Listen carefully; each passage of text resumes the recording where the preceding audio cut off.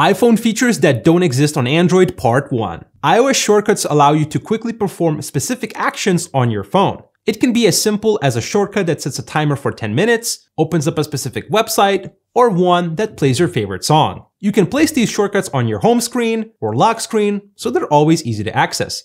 But that's just the start. The app also allows you to automate actions based on specific triggers. For example, setting brightness to 100% when the camera app is launched, unlocking screen rotation upon opening up YouTube, or when AirPods are connected to open up Spotify. This type of customization is awesome and we wish it was available on Android.